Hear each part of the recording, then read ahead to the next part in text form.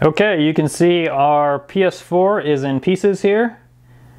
And so the next thing we're going to do is get started on putting it back together. So there's multiple ways you can put this thing back together. I'm just going to go in the opposite order of what I did to take it apart. We're going to start with the disk drive. So we're going to put that in. The one thing you got to remember with the disk drive is it's got these metal pieces right here, and there's one here. And that has to go. I'm going to put it on here so then you guys can see where it goes.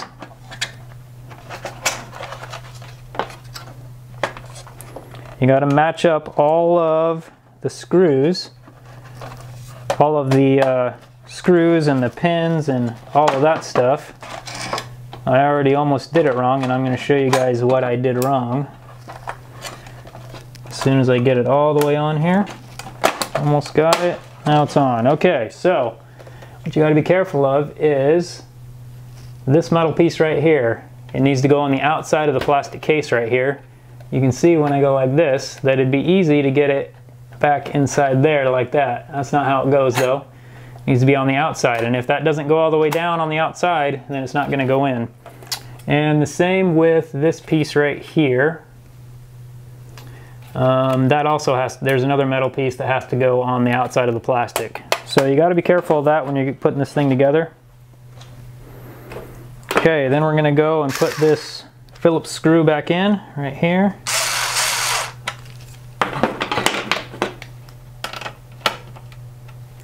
Right there, and then we're going to put the T8s back in.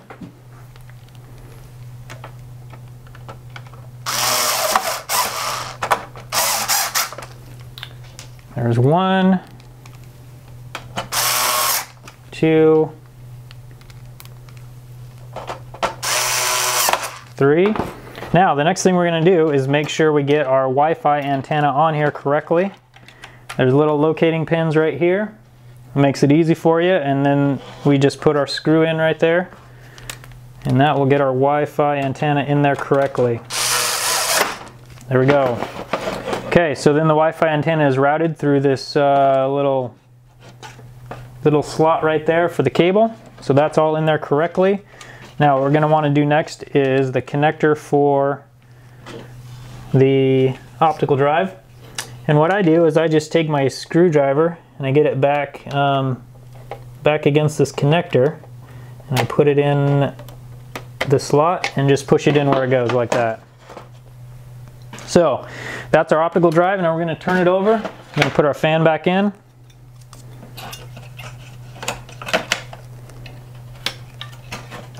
Going to make sure this metal piece goes right on there the way it should. It just slips right over the plastic piece, pretty easy. Then we're going to put a screw there and a screw here.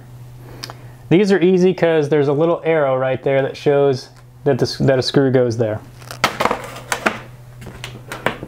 And this is going to be our Phillips screws.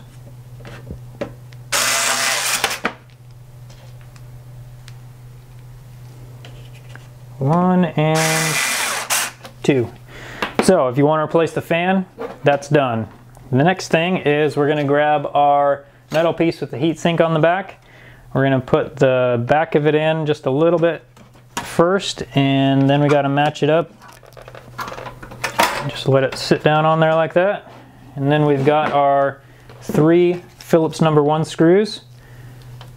You could use a smaller screwdriver if you wanted to.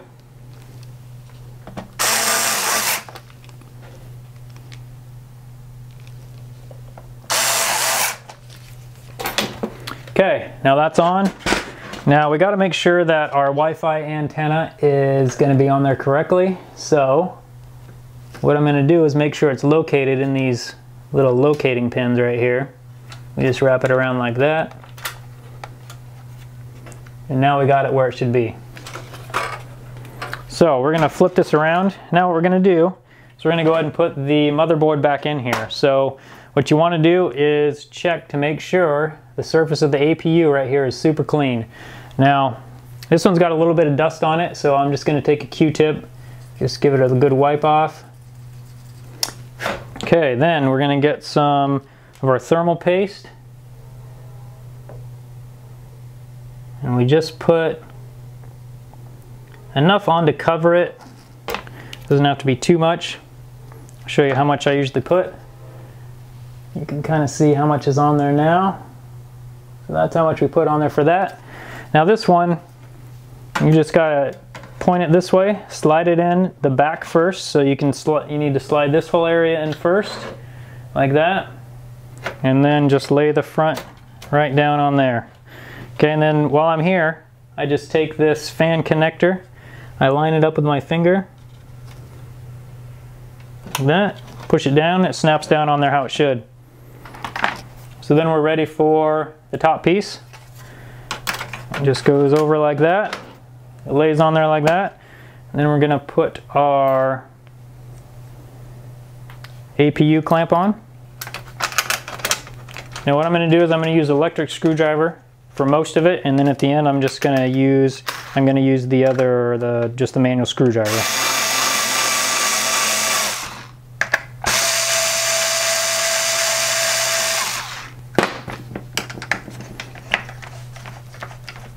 You want to make sure those are good and tight, like that.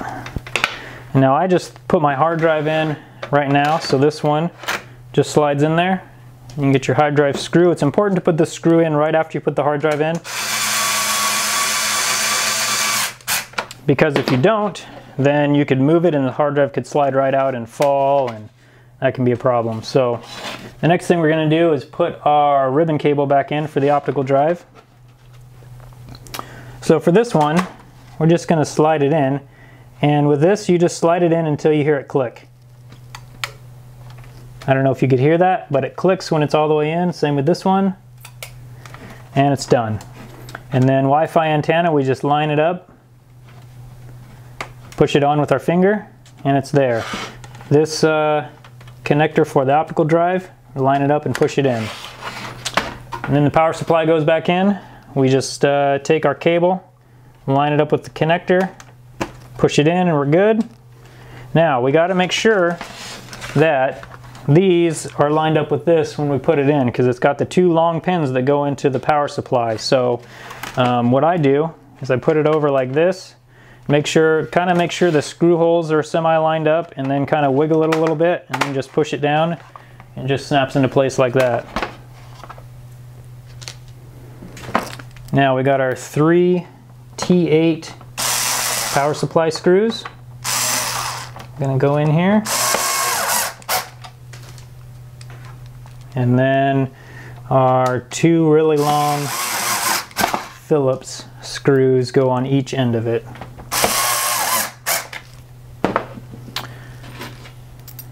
One right over here, and one right there. And we'll just tighten it down. You don't want those super tight, but you want them tight enough that they're not going to go anywhere. Okay, so now, as you can see, we got some dirt along here and along here. So what I do, I just take my brush, get that all cleaned out, like that. Blow off the dust. Now what I do as well is I always go ahead and clean this off as well, because it's super hard to get to when you have the console together. So the eject button and power button, I clean both of those off really well and try and get all the grime out of that, out of the little cracks there. So now this bottom cover, what you're going to want to do is put this, first of all, actually, let me show you this. So this right here, that metal piece is what transfers the touch signal from here onto the board, the motherboard. Or I guess I should say the motherboard for the optical drive, the daughter board. So you just want to make sure that metal piece isn't smashed or anything. Then you're going to want to line up this front piece right here, and then it's just going to sit back down on there. You just give it a good push, and it's all the way down on there. Now we put our T8 screws all back in here. We'll do that real quick. Obviously this will take much longer with a screwdriver, but that's fine. If it's your first time doing it or you're not familiar with it too much, then you want to go slow and make sure you're doing it correctly.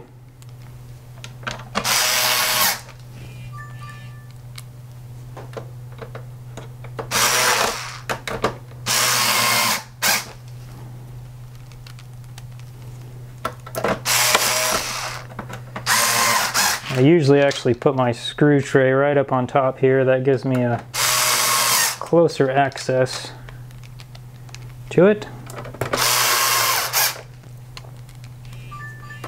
Sounds like someone is texting me, probably with a PS4 repair question.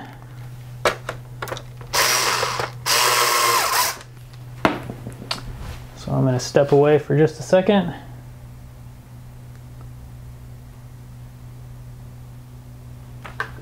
Okay, someone with an HDMI port question, of course. That's one of the most common repairs we do. Now with this, you got to make sure you don't put a screw right here, because the screw goes in there once you put this top piece on. So I'll show you that in just a second here. So this one right here on the corner of where the hard drive is, that one is for after you get this on. Now this, as you saw, let me do that again. I forgot to show you how to do it.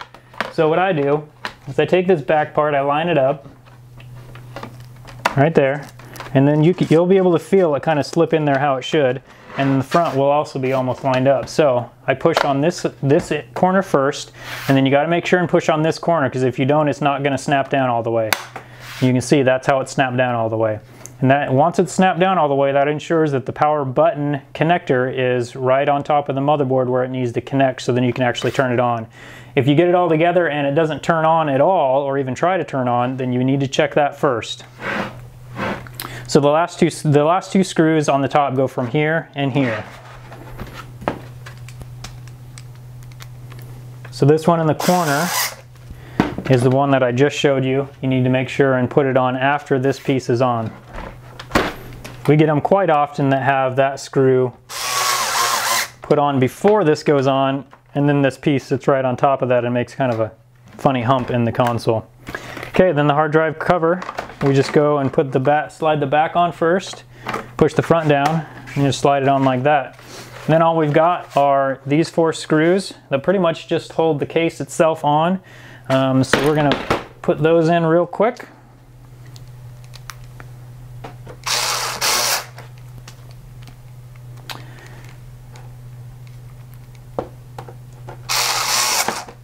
Now the stickers that go on these are just a matter of looks.